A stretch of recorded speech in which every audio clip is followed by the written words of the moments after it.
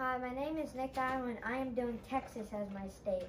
In the Southwest region, I think the greatest place to visit is Texas because it is home to sports teams, good weather, and fun places to visit. And this is a Texas flag.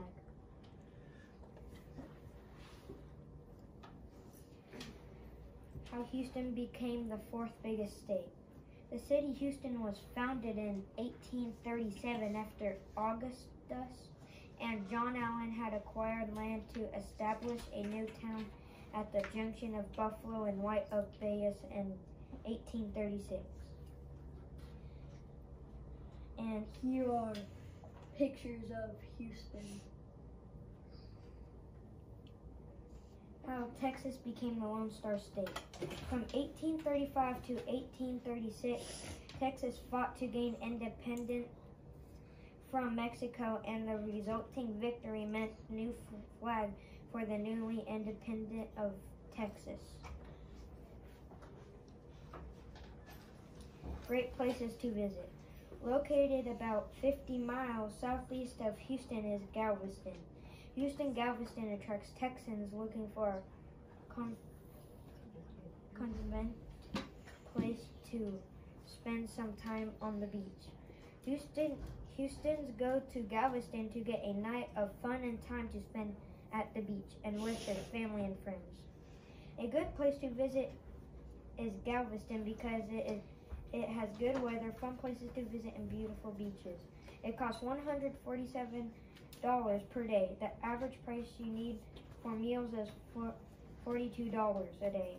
On transportation, you need to spend $28 at least. And here are some pictures of Galveston. Awesome. Great places to visit. Big Bend National Park.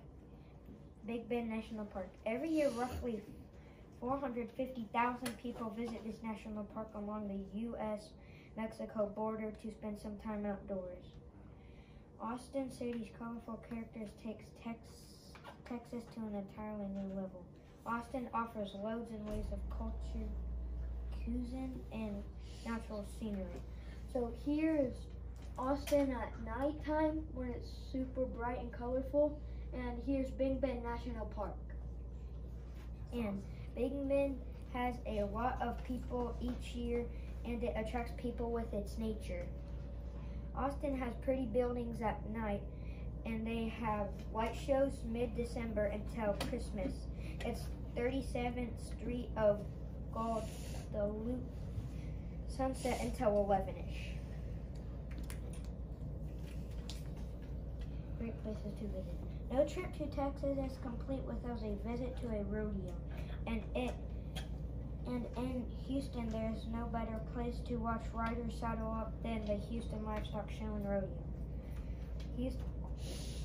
For children 2 and under get in for free, but 3 up need to pay. In Houston, it can get to 47 degrees Fahrenheit to 95 degrees Fahrenheit, so it can get hot and cold. Land and water. Texans use about 16.5 million acre feet. An acre foot is enough water to cover 1 acre and of land to a depth of 1 foot. It is 325,851 gallons of water.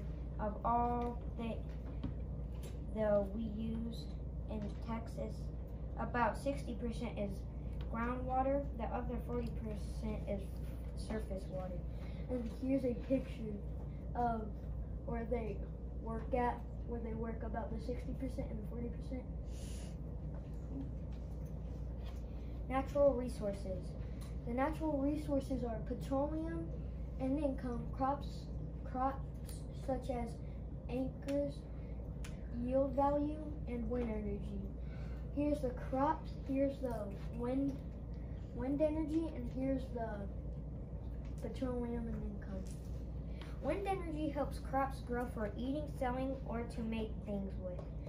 Crops as acres. Yield value helps animals like cattle, horses, pigs, and many more.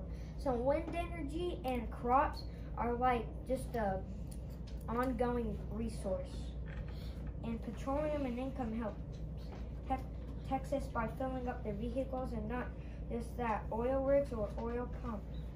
In Texas, you need to worry about the weather. It can get up to 78 degrees Fahrenheit, so you can wear sunscreen if you want. These are my sources.